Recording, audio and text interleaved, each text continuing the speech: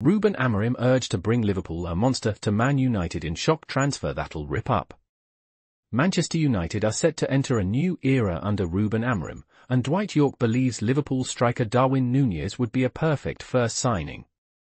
Yorke suggests Nunez, despite his inconsistency, has the potential to be a monster if given consistent game time.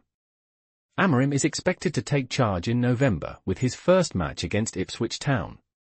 Additionally, Amorim plans to sell Christian Eriksen, Victor Lindelof, Casemiro, and Antony in January. Please subscribe to my channel.